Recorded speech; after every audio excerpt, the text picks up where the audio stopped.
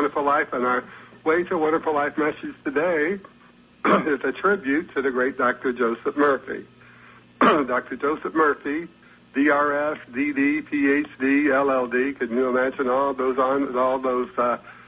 designations? That means he's a very educated, very, very intelligent man, and then some of these are honorary doctorates, I think. He wrote and taught and counseled and lectured to thousands of people all over the world for nearly 50 years.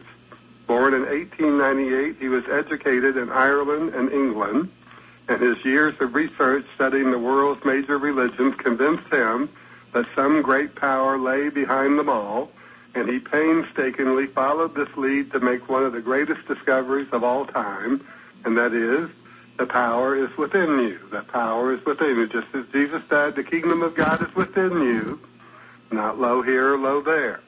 The author of more than 30 books, including the spiritual classic, The Power of the Subconscious Mind, Dr. Murphy remains a beacon of enlightenment and inspiration for legions of loyal followers all over the globe. The spiritual seekers throughout the world are familiar with his teachings, and the following is a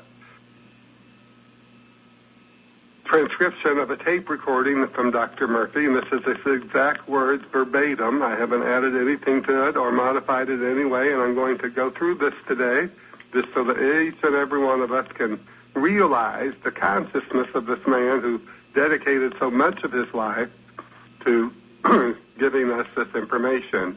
One of the things that's so amazing about Dr. Murphy is Dr. Murphy was my teacher, Dr. O.C. Smith, first ministerial teacher, first spiritual teacher, and Dr. Murphy was a great influence on Dr. O.C. Smith, and of course, like many of you know, Dr. O.C. Smith, O.C. Smith of God Didn't Make Little Green Apples and It Don't Rain in Indianapolis. He's also a noted musician, a famous musician, and or a singer and a musical artist. He was my teacher. So all the experiences, Dr. Murphy tells us, all the experiences, conditions, and events of our life are the result of a totality of our beliefs. Moreover, all of us have many beliefs and ideas which we have long since forgotten, perhaps going back to childhood, hidden in the deeper recesses of our subconscious mind. All our beliefs and tendencies with which we were born are still with us, and they have power to manifest in and influence our lives. For example, if you believe that sitting near a fan will give you a stiff neck, your subconscious mind will see to it that you get a stiff neck. Not because of the fan, which represents innocuous molecules of energy oscillating at a higher frequency, but because of your erroneous beliefs. I have seen people in India operate working under a fan all day. It has no effect whatever upon them. The fan is harmless. Surely you don't say the fan gives you a stiff neck. It is molecules moving in space. If you're afraid that you'll catch a cold because someone sneezes, your fear is a movement of your own mind, which creates what you expect, creates what you fear, and creates what you believe. Others in your office don't get a cold when the virus comes around. There are many men and women in your office and your factory. They never get it. They don't believe in it. They believe in health. If you happen to be in a warm room and you go out in the cold atmosphere, nature may cause you to sneeze. That's nature's way of bringing about a balance, an equilibrium in your body. A sneeze is a blessing. It's a benediction. Many, however, fear that they are now catching a cold, not knowing that it is the creative power of their own thought that's causing the cold. This young man wondered what he had done to deserve such struggle, confessed to me that he had bought an astrology magazine that morning, and it said that there was a great danger of an automobile accident and to be very careful. He said that he was charged with fear and shook all over when he read it.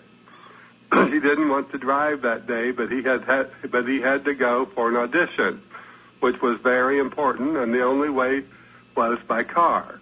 He had 3 accidents that same day, injuring one man seriously. He was suffering from shock himself and also received some contusions and lacerations.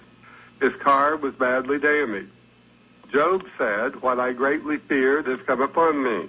It had nothing to do with the stars, the Mercury and Venus, or the Harmony and Saturn. They're all molecules moving in space. Like the Earth, there is nothing evil in this universe. God pronounced everything good and very good. Why should we have the effrontery, the audacity, the impertinence to pronounce certain things evil when God pronounced everything good and very good? Nothing good or bad, but thinking makes it so. His great fear brought on those accidents. Thoughts which are emotionalized are dramatized into experience by the subconscious mind. His subconscious mind took his great fear as a request and manifested it on the screen of space. What we sow, we shall surely reap. There is only one power. That's the spirit within you. You call it consciousness, which is the way you think, the way you feel, and the way that you believe. What you give mental consent to. There is no other power, cause, or substance in the universe. Let's go back and let's read this one more time. There is only one power. What we sow, we shall surely reap. That's the spirit within us. We call it consciousness, which is the way we think, the way we feel, and the way we believe. What we give mental consent to. There is no other power, cause, or substance in the universe. But Dr. Murphy says, I gave this man a prayer to use regularly and elaborated on the point that if he filled his mind with these great truths, his subconscious mind would accept them accordingly, and he would be under a subconscious compulsion to drive harmoniously and peacefully, that nothing would ever happen to him again. This is the prayer I gave him, suggesting that he use it regularly and systematically until it became a part of him. Just like an apple becomes your bloodstream, the same way you learn to walk, to swim, to dance, or play the piano, to type, you repeat a thought again and again, and after a while it was second nature, an automatic response of your deeper mind to your conscious thinking and acting. That's prayer. When you type, you're praying. When you drive a car, you're praying. You're conforming to principle. The wheels have to be round. The gas won't drive your car. It has to change its consistency and become a vapor. Likewise, in order for your world to change, you have to change your mind. You can't go on thinking the same old way, and in order to think in a new way, you have to get some new ideas. You have to find out about the laws of mind, the spiritual laws that govern the universe in which we live. You have to get a read for your new thinking.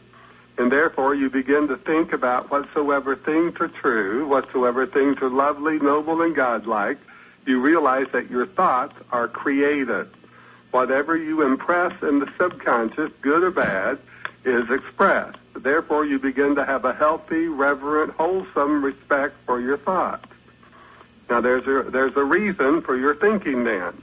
So this man began to affirm, this is God's car, his own car. It's God's idea. Of course it is. Where did it come from? It moves from point to point freely, joyously, and God's wisdom guides his car in all its ways. God's order, symmetry, and beauty govern the mechanism of this car at all times. God's holy presence blesses this car and all its occupants. The driver of this car is an ambassador of God. He's full of love and goodwill to all. God's peace, truth, and understanding always governs the driver. God directs all decisions, making straight, beautiful, and perfect the way. The Spirit of the Lord God is upon the driver, making all roads a highway for his God. Now, that's a wonderful prayer. So we start thinking about what are the words that we need to affirm for the things that we seek to enjoy, the things that we seek to do, and what are the fears and the doubts and the worries that move through our mind? What are the fears and doubts and worries that move through our mind? Because Dr. Murphy tells us that we must conform to the good and the very good that God tells us is available to all of us. We must conform to that good. And if we keep thinking that bad things are going to happen, then bad things are going to happen. God pronounced everything good and very good. We read that in the first book of the Bible, the book of Genesis. Nothing good or bad, but thinking makes it so. That's a quote from Shakespeare. So we know that we should align ourselves with the thoughts of God, that all is good and very good, and as we pronounce everything good and very good, then we shall find ourselves realizing a greater good. My health is good and very good, and I'm thanking God that I'm healthy. My prosperity is increasing. My financial prosperity is increasing. My prosperous love and joy and happiness is increasing. All good things are increasing in my life, and I'm thanking God every day that this is so. That's putting our mind into a condition of expecting the good and realizing the good and letting the good have a free flow in our mind, our heart, and our soul, and therefore it will outpicture into our life experiences in the right and perfect time, in the right and perfect way. There is only one power. There is only one power. So what we sow, we shall surely reap, because that power is within us. It's the Spirit within us. Just as Jesus said, the kingdom of God is within you, not low here or low there. So if you want to realize that kingdom of good, you have to start building the mental household of all things good in your mind, and not let anything of a negative nature, let anything that denies that all that God created was good and very good, move through your mind. Just know that everything is working itself to the good, no matter how awful it may appear to be in the moment, that everything works to the good. There's only one power, that's the Spirit within you. We call it consciousness, which is the way we think, the way we feel, the way we believe, what we give mental consent to. Mental consent to. There is no other power, cause, or substance in the universe. And we read that in the book of Isaiah. Isaiah, in an enlightened state of mind, revealed that I am the Lord. Besides me, there is none other. Besides me, there is no thing, there is no power but me. There is only nothingness. So we know that God was revealing to him that there's only one power, that power is God. There's only one life, that life is God. There's only one thing in the universe for us to recognize and identify with that has any kind of real substance to it, and that is the good. That is the good. Everything, unlike the good, fades away into the nothingness at some point in time. Let's look at these words of wisdom from the great Eric Butterworth. This is from his book, The Universe is Calling. Eric Butterworth writes, "Let me repeat, you do not pray to God, but from a consciousness of God." And what did Dr. Murphy tell us was consciousness? He said it's the way we think. It's the way we think. It's the way we think. It's the way we give mental consent to the ideas and thoughts in our mind that create our prayer, our consciousness. Think about this, Dr. Eric Butterworth says. Get it into your awareness. You do not pray to God, but from a consciousness of God. Think about this. That's why we must recognize God, infinite power, infinite spirit, infinite intelligence, and it's available to us. So get it into your awareness, so whenever you have something to pray about, before you start looking up and reaching out, pause for a moment and remember to first get the awareness of oneness, that we are in God. That's what the Apostle Paul tells us in the Scriptures. In Him we live and move and have our being. So we know this Him, the Spirit, it's life, it's truth. So get the awareness of oneness as a mighty potential of life, substance and intelligence within you, then set about spiritedly to pray for that awareness. You may have thought that you were only praying when you said, now I am going to start praying. No matter what you call it, your thoughts concerning any subject is a prayer treatment. Your thoughts concerning any subject is a prayer treatment, and our thoughts generate our faith. So wherever our thoughts are going, whatever direction our thought is going, whatever way in which we're thinking, if we're thinking towards the good, or we're thinking towards the negative, or we're thinking towards that which is wonderful and beautiful, or we're thinking towards that which is of God, or if we're thinking of that which is of the world, that's where we're going to go in faith. In faith, we will demonstrate, we will actualize in our experiences those thoughts and beliefs that we give consent to in our mind as the truth. That's the truth for me, the truth for you, the truth for everybody.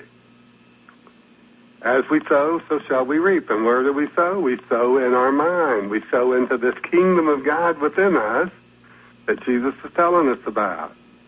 Now, the great Ernest Holmes, in his book, This Thing Called Life, writes, the law of life is a law of goodness. And if you use it in any harmful way, your use of it will hurt you.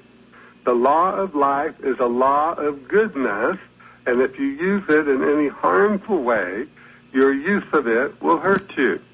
This is the only limitation the law seems to have, and it is not a limitation at all.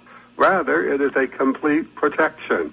But if there is no malice in your heart toward anyone, if you are permitting love to emanate from you and goodwill toward all, if you sincerely desire the good for all, please remember you have every right to include yourself. Every right to include yourself. You are the one person living who is intimately acquainted with yourself. You are the one to whom yourself is most important. This is not self-conceit. It is logical self-justification. You exist that this power may have another, a unique outlet for its expression. The more life you express, the more of it flows through you. Therefore, every legitimate desire you have is the pushing of this power through you into its own self-expression. And in this way, you are in partnership with the infinite. And in this way, you are in partnership with the infinite. So let's go back to those words. You exist that this power, intelligent spirit that we call God, may have another, a unique outlet for its expression. It's infinite expression. The more life you express, the more of it flows through you. Therefore, every legitimate desire you have is the pushing of this power through you into its own self-expression, In this way, you are in partnership with the infinite. So we just think about these words and think about what's going on in my mind right now. What am I thinking about myself? What am I thinking about where I am today? What's going on with me? Am I looking for a job? Am I looking for more money? Am I looking to be healthier? Am I looking to be satisfied with my life? What's going on in my mind? Am I feeling a joy and a peace and a love for everything? Am I feeling like I'm interested in life and everything is wonderful? Or am I moving to a place of depression in my mind or the blues? Let's sing the blues. Let's don't sing the blues. We don't want the blues to show up in our experience. Let's open our mind to the beauty and the glory and the joy of God being present in our life every day, and take that into our mind that God is present in my life every day. That means good is present, so I must open my mind to receive it, open my mind to be receptive to it, open my mind so that the awareness of it can enter into my mind as the truth for me and for everyone. So Dr. Murphy tells us all the experiences, conditions, and events of our life are the result of the totality of our beliefs. Moreover, all of us have many beliefs and ideas which we have long since forgotten. In our conscious mind, we've long since forgotten them, perhaps going back to childhood. Hidden in the deeper recesses of our subconscious mind are all these thoughts and beliefs that we have merely forgotten about. We don't even think about them, but all of a sudden something shows up in our life, that we have an illness, or we have a problem with money, or we have a problem with relationships, or we have a problem with unemployment, and all of a sudden this something that we believed in, this something that caused us to feel that there's a reason for us to struggle, there's a reason for us to live in lack and limitation, that something shows up, and so we must move through our mind with a greater energy, the thoughts of good and very good. All that God created was good and very good, including you and me. And so we want to pronounce this to ourselves, and we want to announce this to ourselves every day in a greater way so that we can feel that good move through our mind and just take it into our mind, just like that quote from Shakespeare that Dr. Murphy uses so often. Nothing good or bad, but thinking makes it so. Nothing is good or bad, but thinking makes it so. And Jesus tells us it rains on the good and the bad alike, on the just and the unjust. In other words, get over your thoughts about the good and the bad, because there's no God up in the sky with a telescope pointed at any one of us, looking for our mistakes and looking for our sins and looking for our falling, our shortfalls in life, our falling short of things. God is within the mind, the heart, and the soul of every one of us, that living Spirit of God that wants to move through us as power, wants to move through us as intelligence, wants to move through us as a spirit that has faith and beliefs and the confidence to know that all that God created was good and very good, and there's good for me, and I can have it. Let's go back to those words of Eric Butterworth before we end our program this morning. This is from his book, The Universe is Calling. Eric Butterworth was also a great teacher. He was in the Unity movement. Let me repeat, he writes, you do not pray to God, but from a consciousness of God. Think about this. Get it into your awareness. So whenever you have something to pray about, before you start looking up and reaching out, pause for a moment and remember, first, get the awareness of oneness. Know that you are in God and you are of God as a mighty potential of life, substance, and intelligence within you. Then set about spiritedly, with energy to pray from that awareness, with confidence, pray from that awareness. You may have thought that you were only praying when you said, now I am going to start praying, but no matter what you call it, your thoughts concerning any subject is a prayer treatment. Your thoughts concerning any subject is a prayer treatment. Isn't that amazing? Let's look at these words of Dr. Ernest Holmes from this thing called life. The law of life is a law of goodness. It's a law of goodness. And if we have no malice in our heart towards anyone, if we are permitting love to emanate from us and goodwill towards all, if we sincerely desire the good for all, and this is to remember, and please remember, he says to include this good for all. If you include yourself, we shall have the experience of it. And that's the truth for me and the truth for you and the truth for everyone. And so it is. Amen. Once again, I want to thank you for being with me today. It's been my great pleasure to have you. And I hope you join me for my next broadcast right here on WKDI